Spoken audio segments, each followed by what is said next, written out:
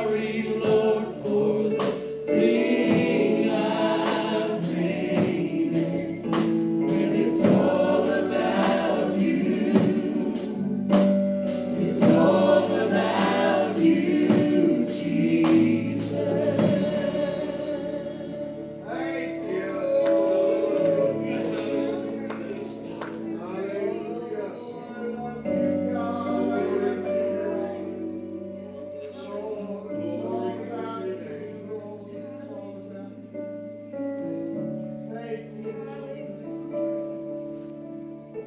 Hallelujah. It feels good in this room right now. It's good to be here with you in the presence of God. If you wonder why we lift our hands, why we clap our hands, why we say things like hallelujah and thank you, Jesus, and praise the Lord and things like that, it's because we're just giving the worship to our God that He deserves. He is worthy of our adoration. He's worthy of every praise that we can ever give Him. Anything that we could muster up in ourselves to give to the Lord, He's worthy of it. Hallelujah. We're going to take our needs before the Lord right now. I know that there's probably several needs that are represented in this room right now. I know there are several needs on the screen, but if you have a need that you want us to pray for, and you want to go ahead and say that need out loud, you can do that at this time. Anybody?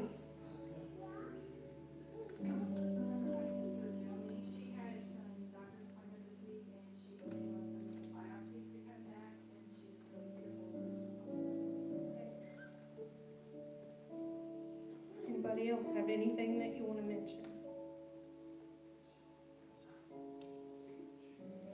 There's lots of people in this room, and I know not everybody always wants to mention their need, but I'm kind of surprised that there's not more needs. Brother Frank, I knew it. Jamie Joe needs some prayer tonight. Okay. Brother Tim Davidson needs prayer too. Okay. Sick tonight. There's a situation that a friend of mine is going through right now. And I'm not going to name names or anything, but God knows all about the situation. If you wouldn't mind just praying for that unspoken request tonight, I know that every prayer that goes up for that need is going to be appreciated. If no one else has, Sister Melena. I got very special unspoken request that God needs to intervene in very quickly. Okay. All right. Well, we need to remember these needs also that are on the screen tonight. We need to remember Roy Boyce, who's struggling with COVID, Sister Jenny's father, who has severe heart issues, Kenny Burns, who has cancer, Doug Seaball, who needs continued recovery, Sister Beulah, we need to continue to pray for her health needs. Continue to remember Anthony Sifford as he's been healing all along, but he still needs healing of his swallowing function. Specifically, we need to remember Darla Crane, who is having precautionary treatments for cancer. We need to remember that our community needs to know the truth. They need to start to desire to hear it and also to have revelation that it is, in fact, the truth and to accept it. And I believe that that can happen. Do you believe that that can happen? Do you believe that that is happening? Amen. We need to remember our prodigals. We need to pray for an outpouring of the Holy Ghost, even in this room tonight.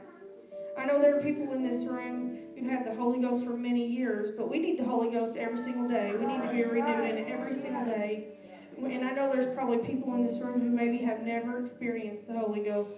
And let's just pray that God would begin a work in their heart, that maybe sometime soon that they would get to experience what that Holy Ghost is all about.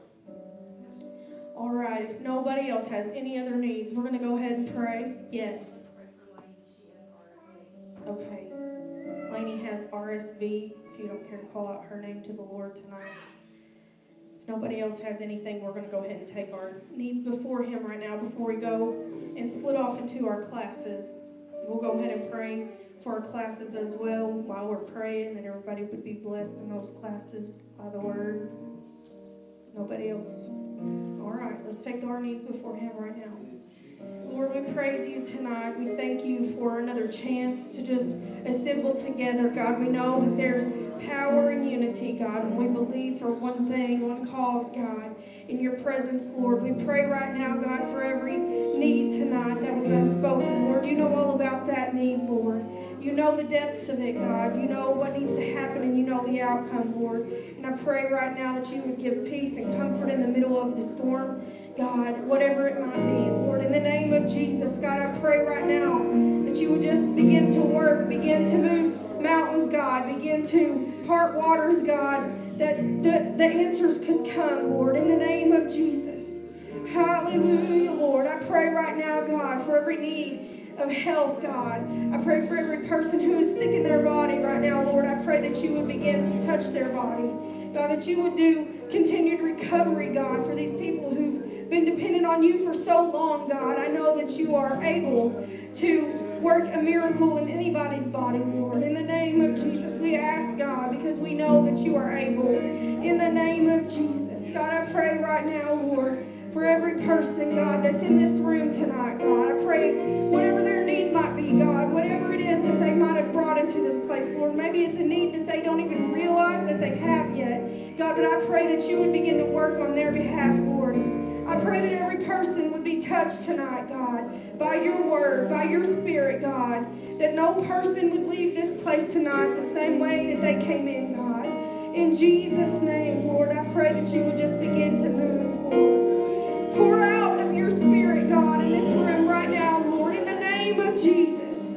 Hallelujah, hallelujah. I pray that you would touch every prodigal's heart, God, every person that knows who you are, God, and maybe they've gone astray, Lord. I pray that you would just work in their minds, Lord. I pray that you would help them to become closer to you tonight. In Jesus' name, hallelujah, God. Hallelujah, hallelujah. I praise you, Jesus. Hallelujah. There is power in the name of Jesus. There is power in the name of Jesus.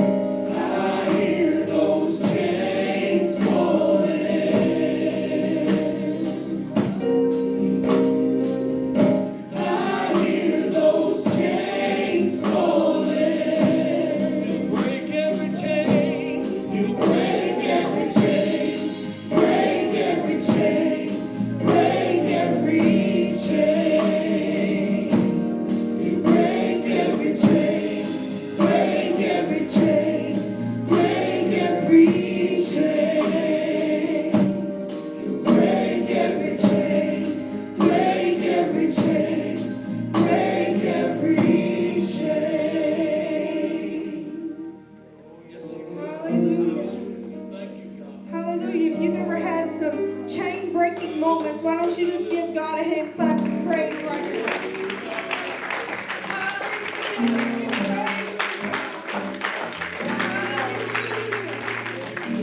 Hallelujah. We give you the glory, Jesus. You are awesome, God. Hallelujah. We're going to go ahead and be dismissed into our classes tonight. We got some new folks tonight, so if you don't mind, some new kids, if you don't mind to point them in the right direction when you get over to the Sunday school building, that would be appreciated.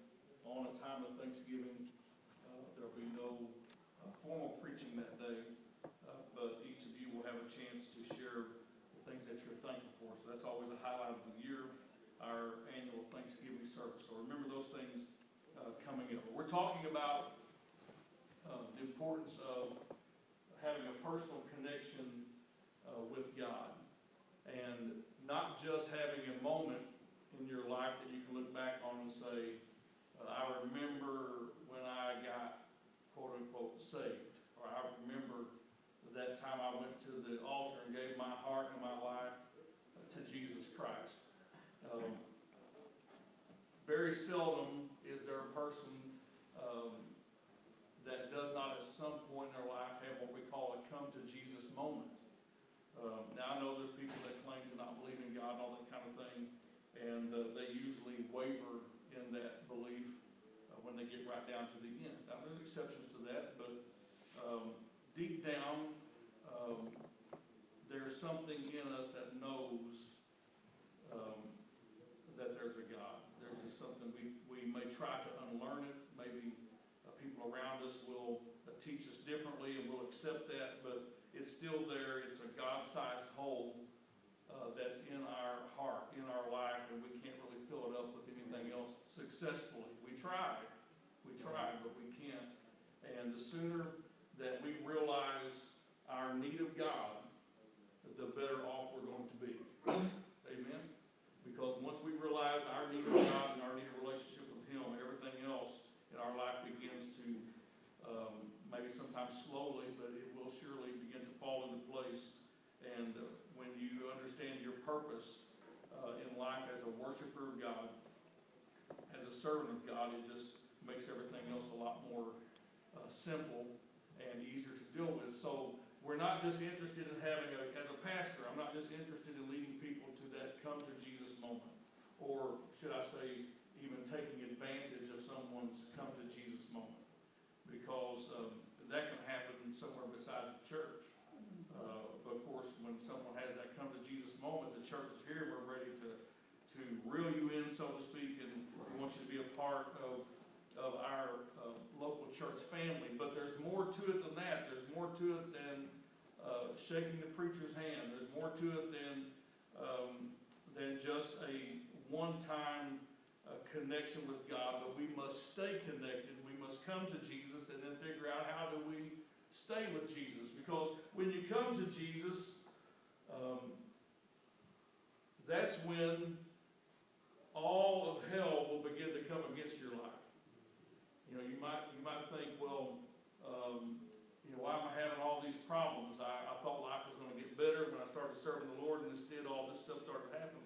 Well, that's because the enemy wasn't concerned as long as he had you under wraps. But when you start trying to do what's right, then at least for a period of time, you're going to have an unbelievable amount of pressure and overwhelming factors coming at you from all angles, and you have to push through that. You can't do that on your own.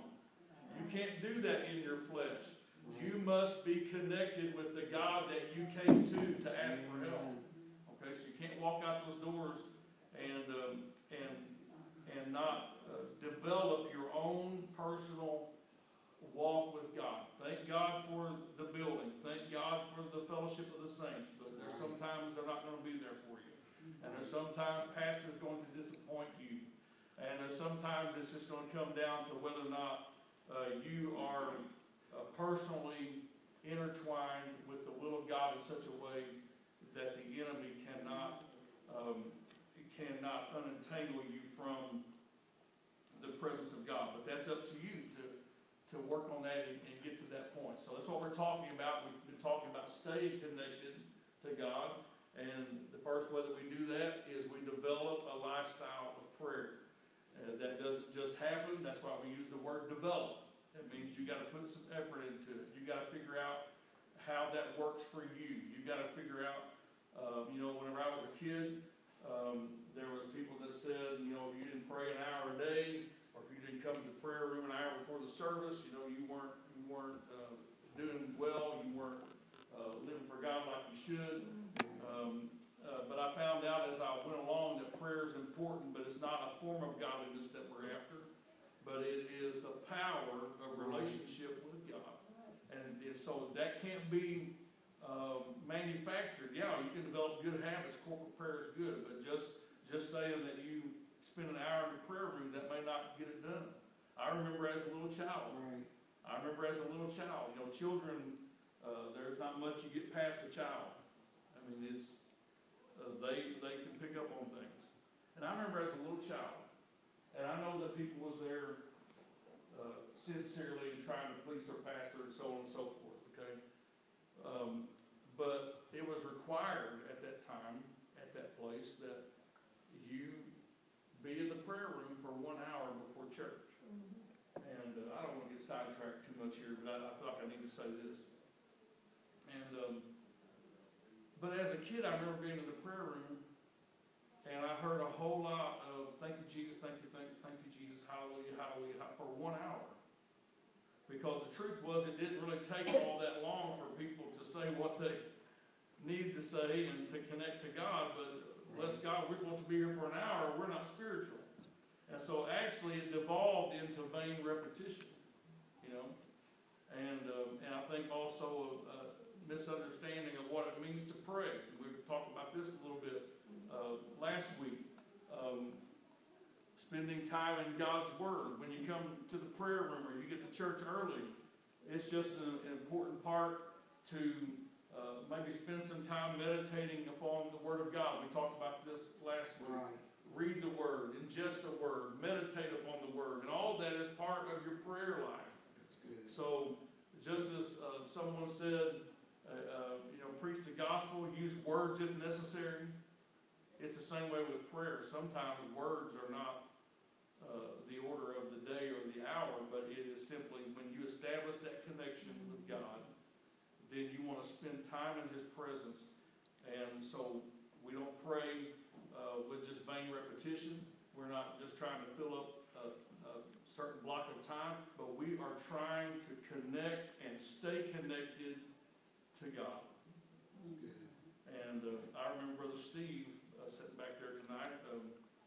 Got acquainted with him, and acquainted is really the wrong word, but everything starts out as an acquaintance, right? But when I was, I guess, 12, 13, 14 years old, somewhere in there, probably 12, when Brother Steve came to this area to be a music director, and I was a kid in that local church, in that youth group.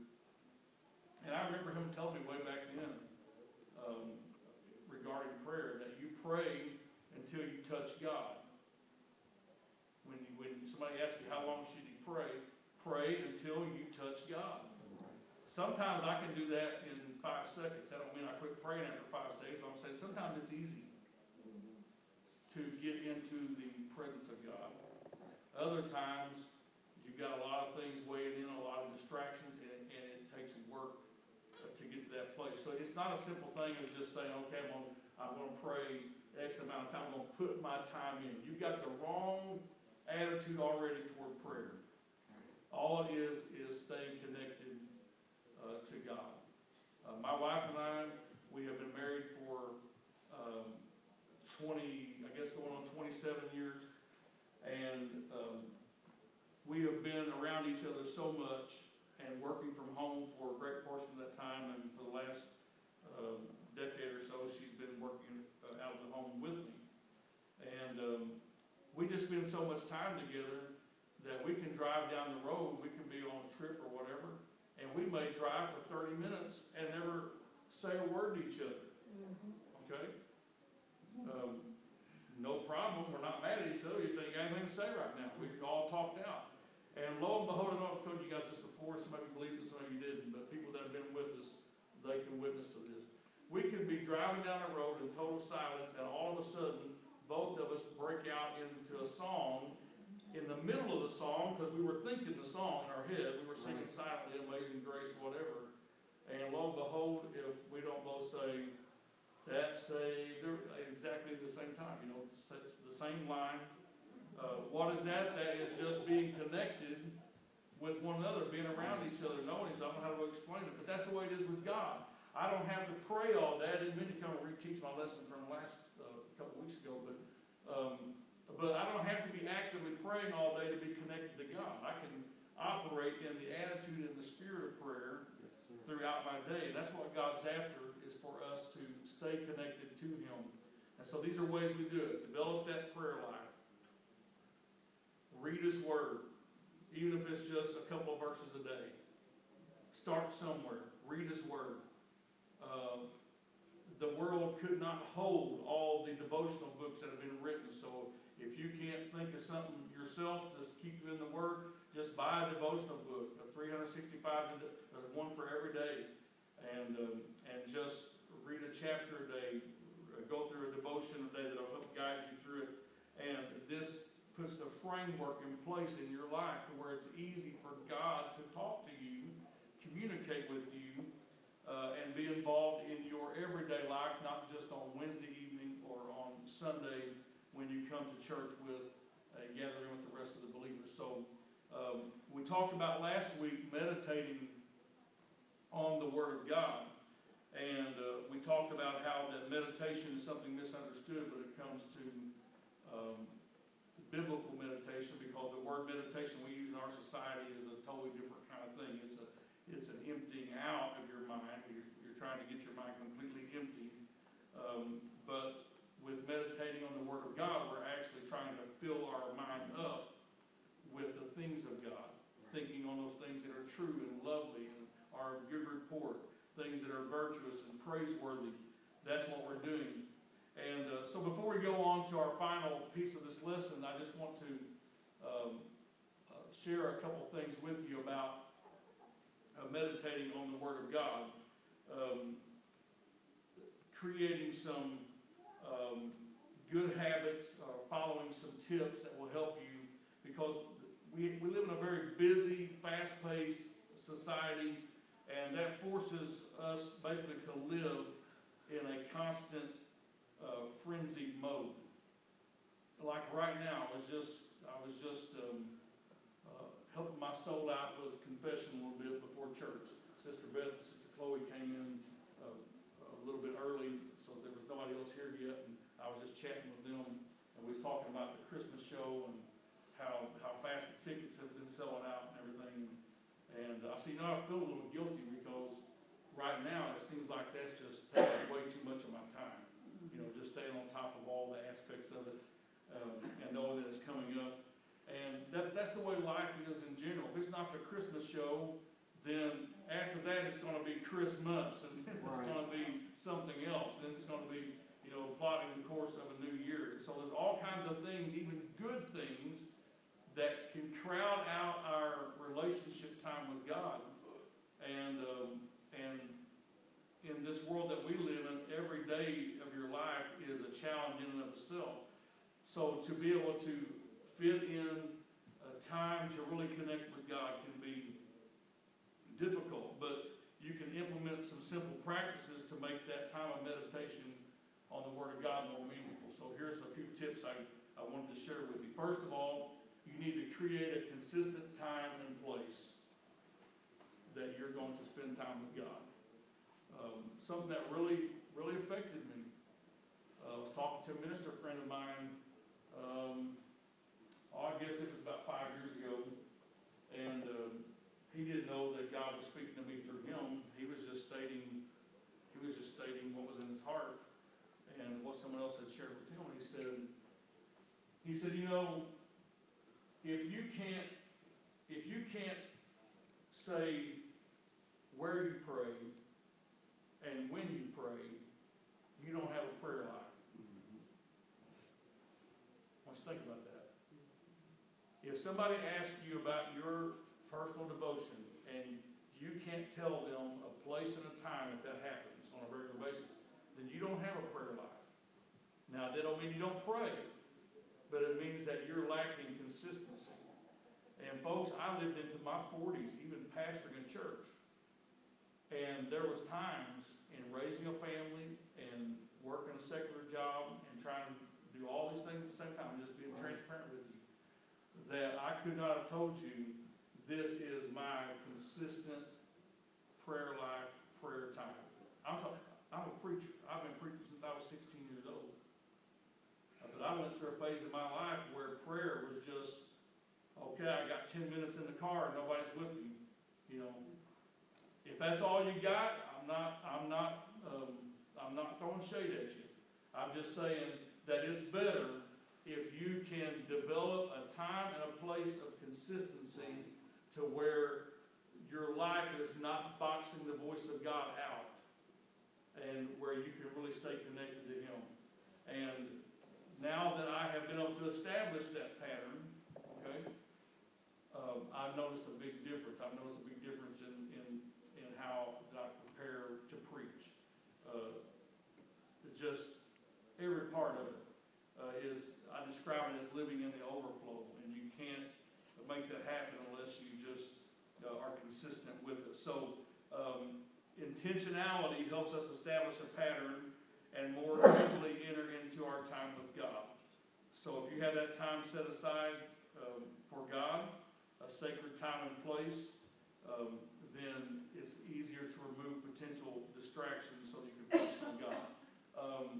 The second thing, of course, is when you meditate on the Word of God, begin that time with prayer. Ask God to open your heart, your understanding, that what you're about to read from His Word, that it will speak to you the way that He desires for that to happen.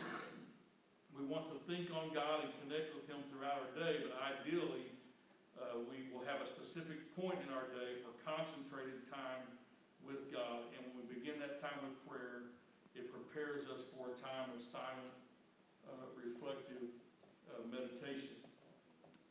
Okay, so thirdly, eliminate distractions. Don't be discouraged when you start trying to practice this as your lifestyle if distractions and other thoughts begin to pop into your mind. Maybe it would help you to keep a notebook or something handy, or it's a little thing, post-it notes or something. And whenever you are dedicating yourself to this, saying, okay, I'm committing myself to this personal time with God daily. For some people, it may have to be 5 o'clock in the morning. Other people, it may be at 11 o'clock at night. I don't know. But whatever it is that works for you, that you can find that still time, that quiet time, set that up, commit to it, and then make note of the things that invade that time that, as we talked about last week, it may be this right here, okay? You may not be able to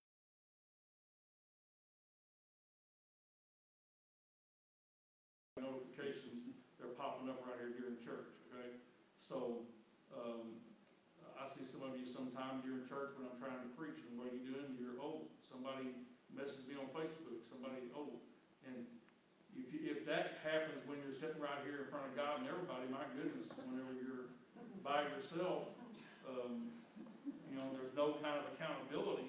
Are you really going to get any praying and meditating done? No. You're going to be busy with all the things that are crowding in. So figure out what maybe for someone else it's the kids. Every time you try to pray, then the kids interrupt your time. So then you have to figure out, okay, when's the time that's the least likely for the kids to need something or anything. So you just kind of try to figure out how to eliminate distractions. I don't recommend that you eliminate the kids or anything like that. Just eliminate whatever the conflict is with your time.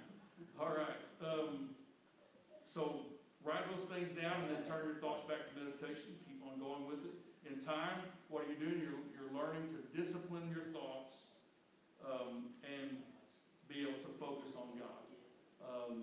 It might help you to write down the things that you feel that God is impressing upon you. This was helpful to me. We went through a series many years ago called Eat This Book. And as part of that, as part of that Bible study, we all had to do a journal. A few of you were here during that time. A few. It's been many years ago. But those kind of things, they help you to start establishing better habits, better practices. And do you remember things better if you write it down? Okay. Man, I have preached some really good messages in my dreams. Man, I was just really doing it. And even woke up and had a good thought, and I was just like halfway conscious. And then I went back to sleep, and I woke up the next morning. I couldn't remember for life of me what it was I preached in my dream. Okay? But wouldn't it have been smart if I had just reached over and scribbled down that thought, and then it wouldn't have left me so easily.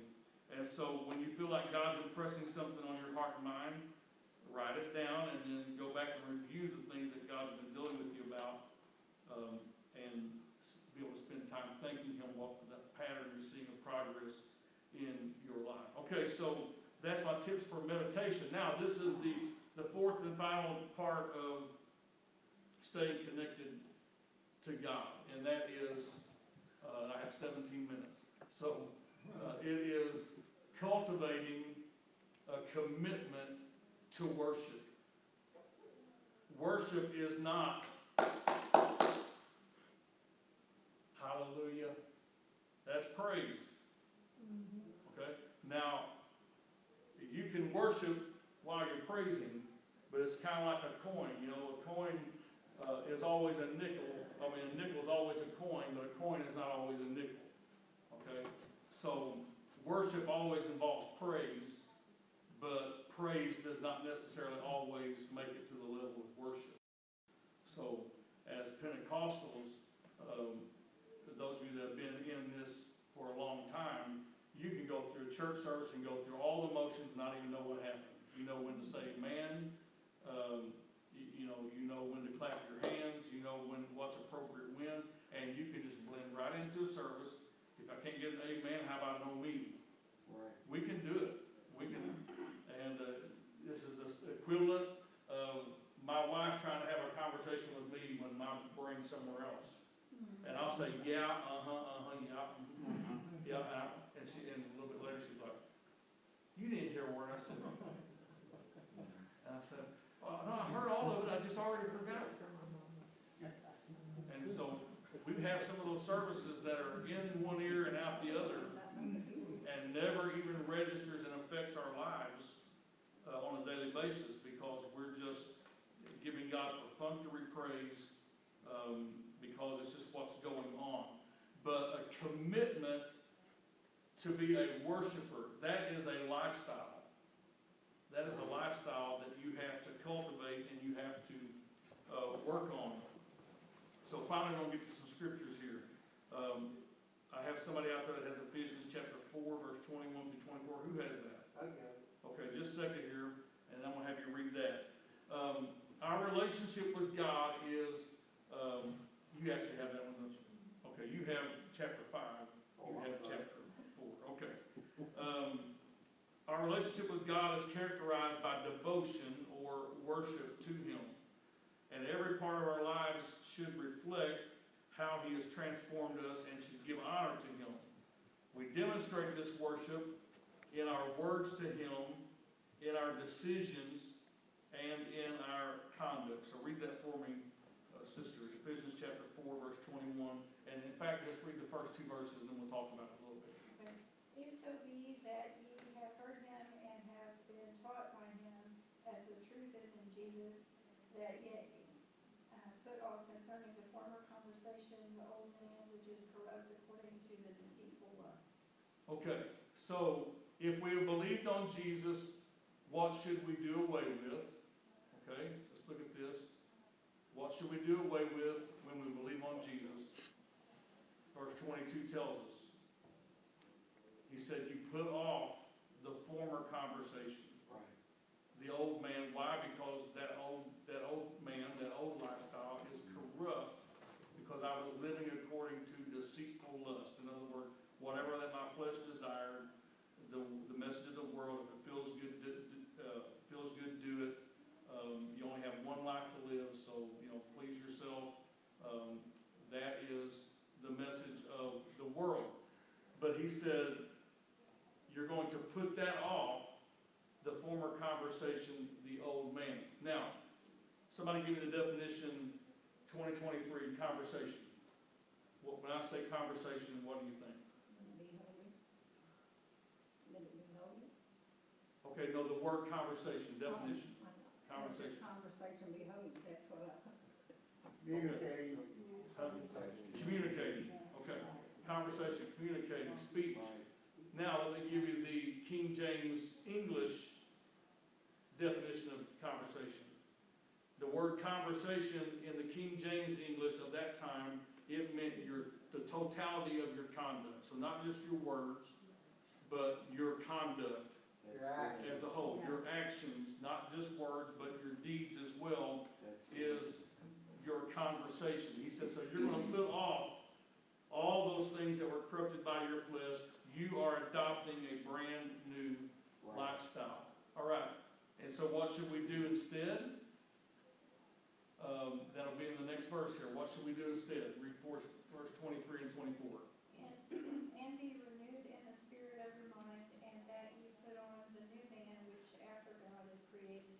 righteousness and true holiness. All right, so instead of living that old lifestyle, he said, here's what you're going to do now. You put off that old conversation, that old conduct. Now you have new conduct. And that new conduct is marked by being renewed in the spirit of your mind. Hello, you can't do that if you don't pray, if you don't read your Bible, if you don't meditate on the Word of God. That's how we're renewed in the spirit of our mind. So those other three things we talked about, what do they take? They take commitment. They don't just happen. I'm telling you, raised in church. Don't remember the first time I felt the presence of God. I can't tell you when was the first time you felt God's Spirit. I can't tell you. I was probably under a church pew. I was probably asleep during the preaching and woke up and went to the altar and cried and prayed because I felt God. But I don't remember the first time that happened. God was just always there. I was always in that environment. But to have a personal relationship with God. And now, folks, if we're not careful, we'll be satisfied with just being around His presence. You know, just being able to feel God. That's enough for us. But if we're going to be connected to God and have His presence lead us and guide us, we're going to have to be committed to that. So, committed to prayer, committed to the Word, committed to thinking upon the Word, so that I'm renewed in the spirit of my mind. When I do that, I'm putting on the new man, which after God is created in righteousness and true holiness. One scripture says, put ye on the Lord Jesus Christ. I mean, it's just like, in your mind, when you read those words, it's like just putting a coat on, you know. Another place it says, put on the whole armor of God. So, you know, don't go through your day naked, spiritually. You got to put something on. You've got to clothe yourself in righteousness. It's an effort. Okay? Can I say this? Can I say this? If we're not careful, we'll be Southeast Missouri Walmart Christians. You know what the difference is between Walmart in Texas and Walmart in Missouri? In Texas, they get dressed to go to Walmart. They actually get dressed. They don't just go in their pajamas. All right? So if we're not careful, we will be Walmart Christians. In other words, we're not putting forth any effort. We're just kind of existing. Oh, it's too much effort to pray. Too much effort to read my Bible. And spiritually, we're just like the person who just crawls out of bed in their pajamas, doesn't comb their hair, brush their teeth, they just head right on to Walmart and start doing their shopping. Now, I'm not saying that to be mean. That's just observation. We was on vacation in Texas a few years back in the San Antonio area. We went to this Walmart, and I said, "What is it about this Walmart? There's something different about this Walmart." And my boss said, "Well, what is it?" I said, "Look, everybody, they're all dressed up like they're going somewhere." So anyway, I moved across some lines there, but just trying to be humorous. All right. So be renewed in your mind, in the spirit of your mind. Put on the new man. So it's effort, which after God is created in righteousness and holiness. Okay, read for us, Brother Poole, Ephesians chapter 5, verse 15 through 20. See then that ye walk circumspectly, not as fools, but as wise, redeeming the time, because the days are evil. Wherefore be ye not unwise, but understanding what the will of the Lord is. And be not drunk with wine, wherein is excess, but be filled with the Spirit, speaking to yourselves in psalms and hymns and spiritual songs, singing and making melody in your heart to the Lord, giving thanks always for all things unto God and to the Father in the name of our Lord Jesus Christ. Oh, that's some good scripture right there. So how can we walk wisely and understand the will of the Lord? That's what our goal is. Well, verse 18 begins to tell us. Be not drunk with wine. That was my old lifestyle. Okay? Wherein is excess. But he said, but be filled with the Spirit. Right. So things of the flesh. But go ahead and be inebriated. Go ahead and be saturated. Go ahead and be taken over. But not by that, but by the Spirit of God. Okay? Be filled with the Spirit. And anything that is filled with spiritual fullness is in a state of overflowing. I'm talking about living in the overflow. Okay? So when you, whenever you are full of the Holy Ghost, then it's just like putting that glass under the faucet and turning it on, and you just don't turn it off. It's like it completely full, and then what happens? It just starts running down the side. And if it's doing that, it's keeping the outside clean. It's keeping the inside fresh, right? Because it's a continual supply. And that's being filled with the Spirit, being in a state of overflow. How do you do that? How do you get in the Spirit? Speaking to yourselves in psalms and hymns and spiritual songs, singing and making melody in your heart to the Lord and giving thanks. This is the stuff that we do at church. But it's not just for church. You don't have to have a band playing. Speak to yourselves in psalms and hymns and spiritual songs. One of the psalms actually says, let the saints of God be joyful. Let them sing aloud upon their beds. So this is meant for home. This is meant whenever I go to bed at night and I'm thinking before I go to sleep, I'm thinking on that scripture or that time I spent with the Lord, and I'm reflecting on my day, and maybe a song just kind of begins to well up. He said, just go ahead and sing your song. What is that? That's the overflow of God's presence. Now, your spouse may not care too much for that if you, at 2 o'clock in the morning, you decide you're going to sing a song while you're laying there in bed. And say, hey, I need to get some sleep here. So then you say, well, you're a distraction. I gotta eliminate you. No, I'm just joking. But these are the things, unfortunately, a lot of this worship stuff, we relegate it to church, where it's an atmosphere of praise and the congregation of the saints. But to really have a relationship with God, I need to take church home with me. I need to take what I'm experiencing at church, and it's okay when I'm driving down the road in my car to put on some gospel music, sing along with it. Keep my mind on things that are beneficial and keep me in a place that God can speak to me. Now you say, Pastor Marty, this all sounds super spiritual. Is this what you... No, I don't do this all day long. I don't all day long, have the radio on, listen to gospel music, and in this... No, I'm not trying to paint a super spiritual picture for you that is something that does not exist in my life. I'm talking about you have to have some time that you regularly do this. Okay? I'm not saying that you have to go around singing all day long. But I'm saying that you have to commit yourself to this lifestyle and make room for it, or else your spirituality will only be relegated to what happens right here in this building. And I want you to repeat this after me. That is not enough. You know why it's not enough? Because the devil don't work 2 days a week. The devil don't take vacation. All right? The enemy of your soul, he's on the job. He's very organized, and he's intent on destroying your life every single second of the day. And so you can't afford to be a part-time Christian because he's not a part-time devil. All right? So, he don't have to... He doesn't give up just because he wasn't successful today.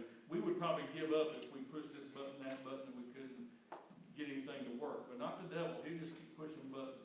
And if he accidentally comes across one, and I tell people this all the time too, the devil doesn't know you, okay? I hate to bust your bubble. The devil is not omniscient. He doesn't know everything. He's not omnipresent. He's not everywhere. That's only reserved for God. Okay? God's the only one that has that kind of power and presence. The devil is a fallen angel, and he can only be one place at a time. And of course, angels, I'm sure they can travel a lot faster than any of us can, but still yet they're a finite being that can only be one place at a time. So with that said, the devil probably doesn't know me, but he knows somebody like me. Did you hear what I just said? All right. He may not know me personally, but he's dealt with other people that are my personality type, that have the same buttons that I have, and he's been pushing those buttons for over 6,000 years. So all he's got to know, he don't have to know you personally, he just has to know, well, Steve, this is what this particular personality type, this is their weakness, this is what will work with them, this is the button that I push, and the kingdom of darkness is very organized, and so, evil spirits that are working alongside Satan and his kingdom, you've certainly dealt with some of those imps at some point in your life, and they know what buttons to push, okay? So you cannot be a part-time Christian. You've got to cultivate a daily commitment to living for God. When Abraham went to Mount Moriah to offer Isaac as a sacrifice, okay? Because God said, go and offer him. Now this is the promised child. This is the one that he believed for all these years, and God gave him and Sarah this miracle child whenever, they're 100 and she's 90 and they're barren, and God works a miracle, and they have this child in their old age, and this is the promised child that all the nations of the world will be blessed out through this child. And then God says, I want you to go offer him as a sacrifice on a mountain that I will show you. Okay? So, you can believe for promises, receive promises, but you can't keep those promises alive unless you're a worshiper. And this is not my notes. I don't even know where that just came from except from the Lord. But if you're going to keep the promise alive, then you're going to have to be a worshiper. And so whenever they got everything together and they're walking to the mountain, and they've got the servants with them and everything, they get to a certain point, and Abraham says, you guys stay here. I and the boy, we're going to go yonder, and I'm going to offer him as a sacrifice, and I'm going to kill him. That's not what he said. He said, we're going to go worship. And he said, and then we're going to come to you again. That's good. So he didn't know what was going to happen, but he just knew he was committed to be a worshiper. And when you're living your day-to-day life, there are things that you cannot prepare adequately for. You can't save enough money to insulate yourself against financial disaster. Trust me, I've been there. You cannot do it. It just takes one cancer diagnosis to eat up all your insurance and whatever you have. It just takes one protracted hospital stay. It just takes one catastrophe in your life to do away with everything that you worked for all that time. Okay? So you can't do it on your own. Right. But if you're committed to be a worshiper and you're living the lifestyle worshiper, then you don't have to have all that figured out. Okay? You can have faith in God to say, we're going to go worship, and we don't know how this is going to turn out, but I know that God's faithful, and I know we're going to come back again somehow. I don't know how it's going to happen, but I know that it's going to work out because I am a worshiper of God. So important that we just make sure that we cultivate this in our life, a commitment to worship. I realize I'm over time here. But there are practical things that we can do to walk in the ways of God. And those practical things are what we've been talking about. Develop that lifestyle of prayer. Spend time daily in God's Word. Meditate daily on God and His Word, and cultivate your personal commitment to worship. Would you stand with me? We don't want to relegate that term worship to a style of music or a portion of the church service where we express our love for God. Those things are good. But Scripture calls the growing Christian to a more robust commitment to worship, an intentional act day by day of honoring God in our conversation. That means in all of our words, thoughts, and conduct. And that's what Paul was stressing to the church at Ephesus here. To be filled with God's Spirit so that we can walk in ways that honor or worship this God who has graciously redeemed our lives. I think we should just pray a prayer of commitment right now before we go home tonight. And maybe you start out in just some small way, but every person here can implement some change, okay? That going forward, you can build off of that to strengthen your personal relationship with God. your personal walk with God. If you'll do that, God will honor that, and you're going to become stronger in Him. So I want you to think of something right now that you can do, okay? Maybe it's, I'm going to get up 30 minutes early, and this is what I'm going to do at that time to set it aside for the Lord. Maybe that's what it looks like. Maybe it has to do with your commitment to reading and studying the Word and how you're going to go about that, your personal time of devotion.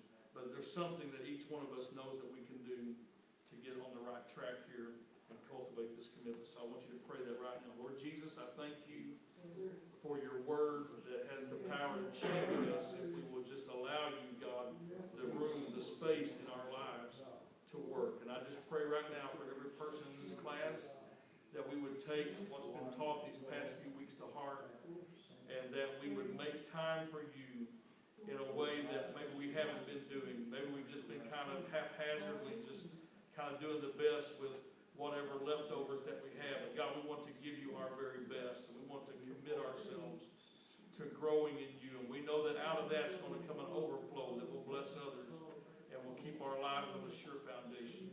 I pray for each person, Lord, that they would take that one area and they would begin to go forth in a new commitment from this night forward. And I give you praise and glory for it all in Jesus' name. Amen. Amen. God bless you. Don't forget service on Sunday.